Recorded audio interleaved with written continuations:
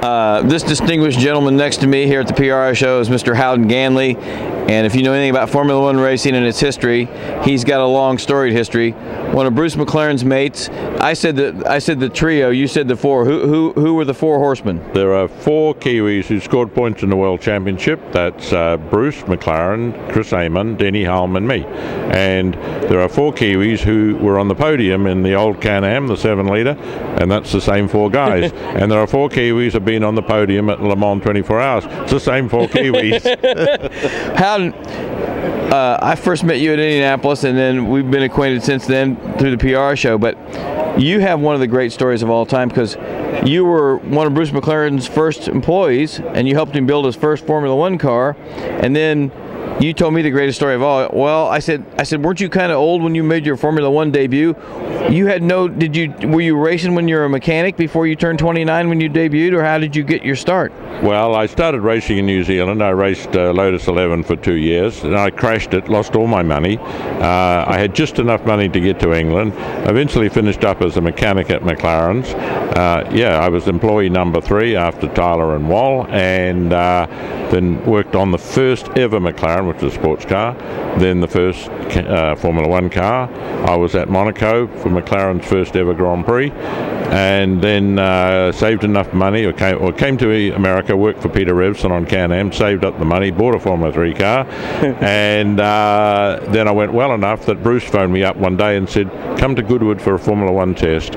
And at the end of that test he said, I'm going to put you in Formula One, and I'm going to put you into the Works 5000 car for a season to get you there, and away it went.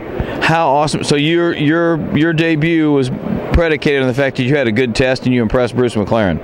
Yeah, very lucky break. I just rode my way to the top of Formula 3, and he was impressed enough with that. And then the Formula One thing, as I said, led into the 5000. But Bruce, unfortunately, was killed in that season. But I'd done enough that BRM then picked me up for the following year and they put me into Formula One.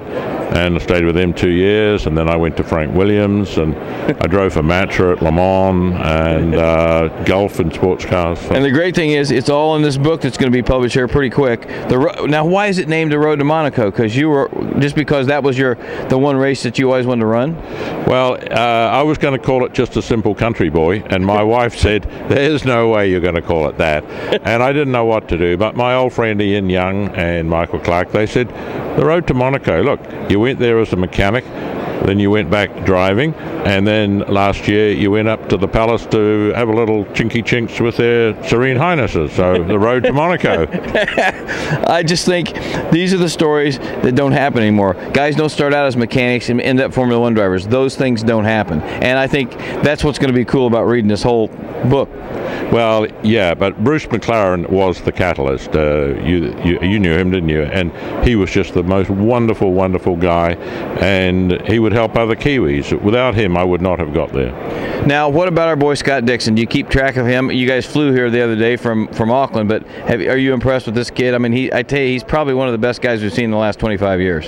Yeah, he is. It's a shame that he hasn't had an opportunity in Formula One. Yeah, I mean, what a great career he has had, and I guess he's now really the highest rated IndyCar driver, isn't he? Yeah, he was down in New Zealand doing a charity event, which was very nice of him, a month ago, and I was there sorting out the final details on my book, and I bumped into him in the Air New Zealand lounge in Auckland, and then talked to him again when we got to San Francisco. And he told me you can get a direct flight from San Francisco to Indy, and that's saved me a lot of time on this trip.